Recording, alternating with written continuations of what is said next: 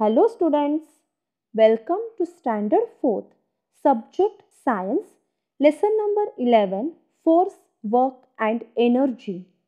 In the last topic, we had learnt that a pull or a push on an object is called force. We can move objects or change their shape by applying force. We had also seen that in nature there are two types of forces that are acting all the time, namely gravity and friction. So dear students, in today's session we are going to learn about gravity and friction.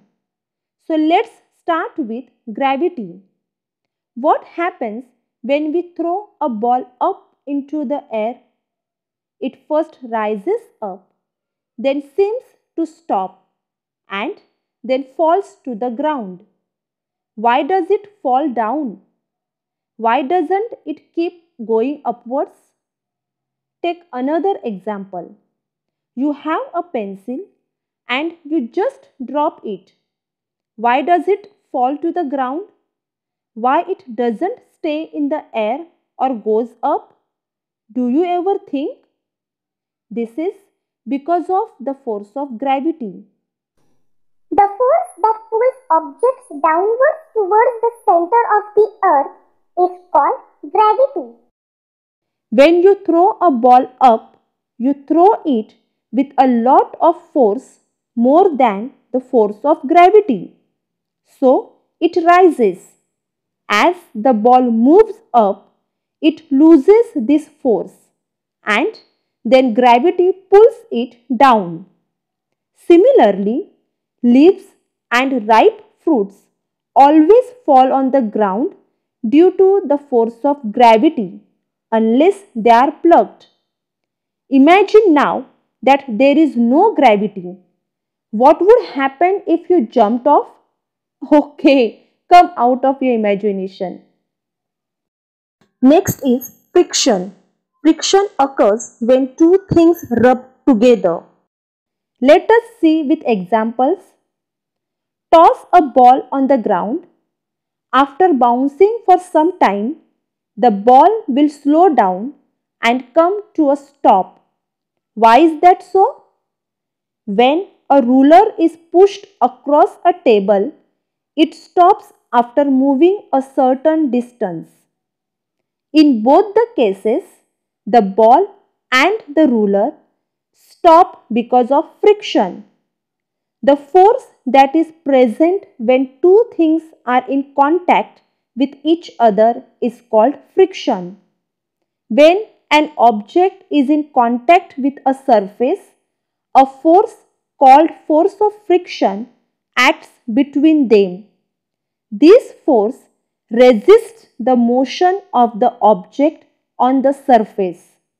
As a result, the object either slows down or stops moving. When we are walking, there is friction between our shoes and the ground. If there is little or no friction, we would slip and fall. If there is no friction, anything that starts moving will never stop. Let us see with an example. If there would have been no friction and you kick the ball would be moving indefinitely, that is, it will never slow down or stop. So, force of friction is essential. However, if there is too much friction, nothing will move. When you push your toy on a carpet, it slows down or stops after some time. Now, push the toy on a smooth floor. Does it go further? Yes, because the force of friction is less on the smooth floor. Some people are skating on the ice. How are they able to glide so smoothly on the ice? It's because there is very little friction on ice. In general, material with smooth surface, for example glass or ice, cause less friction than materials with a rough surface. For example, carpet. Here, the boy wants to go faster to enjoy the ride. So, should the friction be less or more?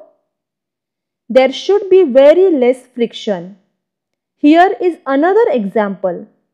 Here in this bowling game, there should be none or least friction so that the ball goes as fast as possible, because the smoother the surface, the lesser the friction.